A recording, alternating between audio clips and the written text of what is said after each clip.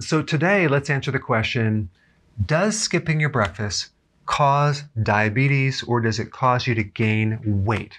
Okay. There's been quite a few studies out there that show the link between skipping a breakfast and worsening your blood sugars or increasing your risk for diabetes and even gaining more weight. Okay, guys, so there's a couple things you really need to know. Number one, most, if not all, the studies that show this link are sponsored by the food industry. Surprise! And the studies that are not sponsored by the food industry do not show this correlation. So recently there was another article published November 2018 and entitled, "Breakfast Skipping is Associated with Increased Risk of Type 2 Diabetes Among Adults, a Systematic Review and Meta-Analysis of Prospective Cohort Studies." And this was published in the Journal of Nutrition. So I just want to kind of go through this because it's quite comical, okay? First section.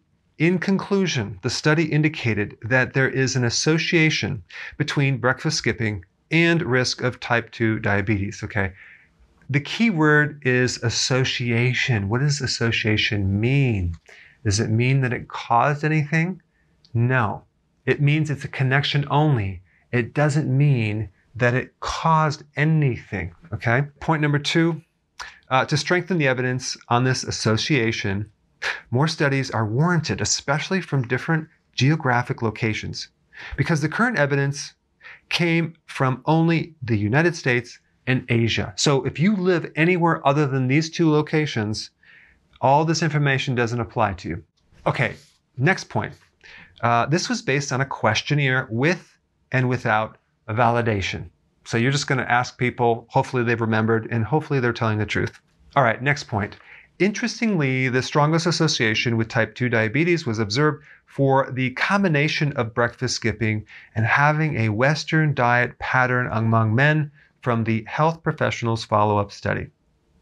Okay, what is the Western diet pattern? That is the SAD diet. Basically, it's what people eat in the West, which is all refined carbohydrates and sugars. All right, so let's cover the next point. Evidence from studies has shown that high intake of red meat, foods with high glycemic index or load, and sugar-sweetened beverages were associated with an increased risk of type 2 diabetes, whereas whole grain products and coffee consumption were associated with reduced risk. Okay, guys, so you can see right there, they're not quite unbiased because they're telling you whole grains will decrease the risk. Okay, guys, next point, moving right along. There was evidence for publication bias indicating that small studies with negative results were missing, okay? So you can see right there, they're basically cherry picking. We're going to show you this correlation, but we're going to omit this little piece over here. All right, and the last little point I want to bring up is that there were different definitions of breakfast skipping among the different studies, which again, it doesn't keep everything very standard.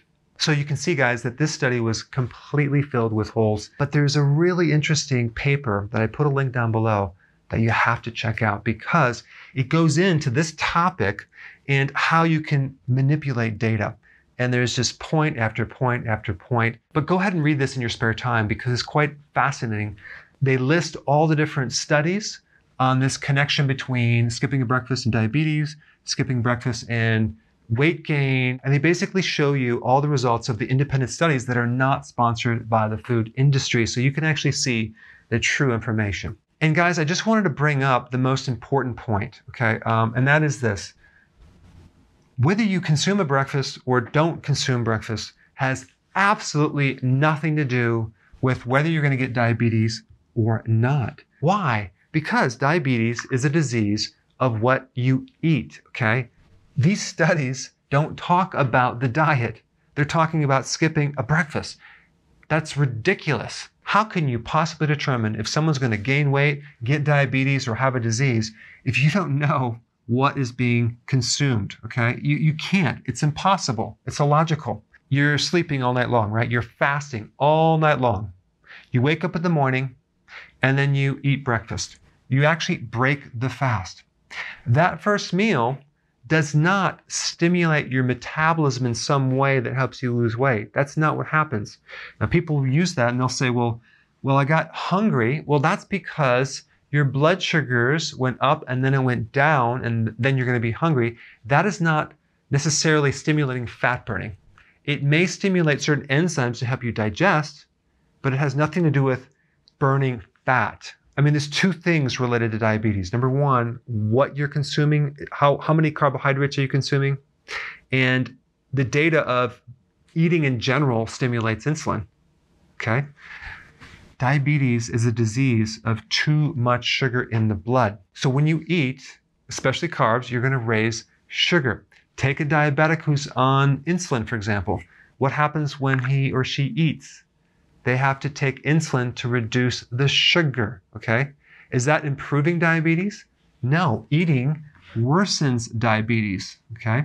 Fasting lowers glucose, lowers insulin, thereby helping diabetes.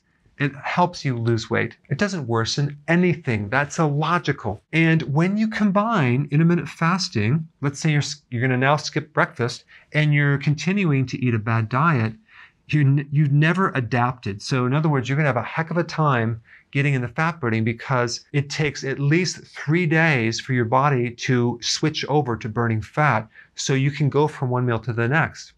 If you've never adapted, if you skip breakfast, your blood sugars are gonna go down. You're gonna be really, really hungry, grouchy, and tired, and you're gonna eat, you're gonna feel better, but you're never gonna fully adapt. And another big problem is that the media picks up on these studies, okay? And of course, you know why they're doing it. The food industry wants to get people to keep eating.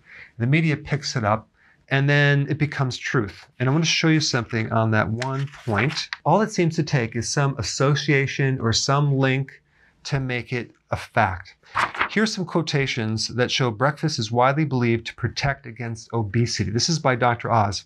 The fact is, when you're trying to lose weight, you can't skip breakfast. Okay, that's false information. Here's another by WebMD. There's ample evidence that the simple act of eating breakfast every day is a big part of losing weight, lots of weight. Here's another one by the US Surgeon General. Eating a healthy breakfast is a good way to start the day and may be important in achieving and maintaining a healthy weight. Here's one by Johns Hopkins. Studies show that breakfast can be important in maintaining a healthy body weight. Here's another one by Mayo Clinic. In fact, skipping breakfast actually increases your risk of obesity. And of course, the Academy of Nutrition and Dietetics want to trim your waist? Try eating breakfast. All right, guys, in summary, association does not mean cause. We are being hit from every angle of research data being manipulated and camouflaged as this credible evidence-based science. So in the future, if you see something like this, get the study, read it yourself before you accept it as an actual fact. Hey, if you're liking this content, please subscribe now, and I will actually keep you updated on future videos.